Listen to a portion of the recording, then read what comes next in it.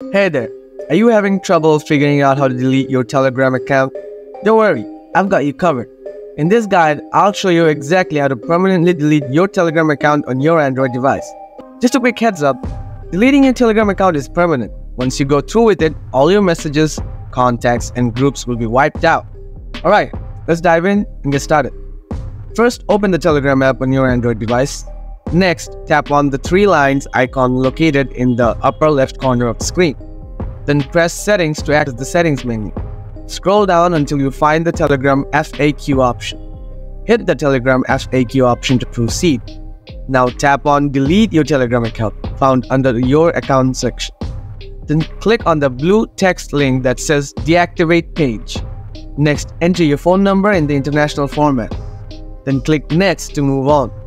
Now, Telegram will send you a confirmation code via SMS. Enter the confirmation code you received and tap Sign In. After that, if prompted, provide a reason for deleting your account on the web page. Finally, click the Delete My Account button to complete the process. And that's it for today, folks. That's how you can easily delete your Telegram profile from your smartphone.